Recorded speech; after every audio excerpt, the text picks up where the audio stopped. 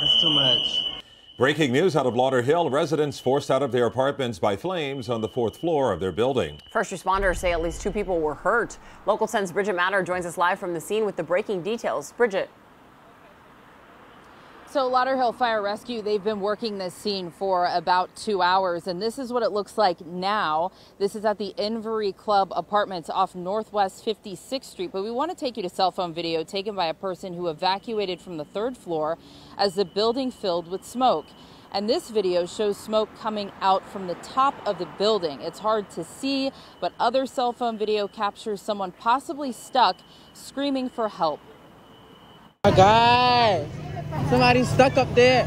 I did hear screams and stuff, so I thought it was a fight, so I stuck my head out the door to see what was going on, and then that's when I seen black smoke.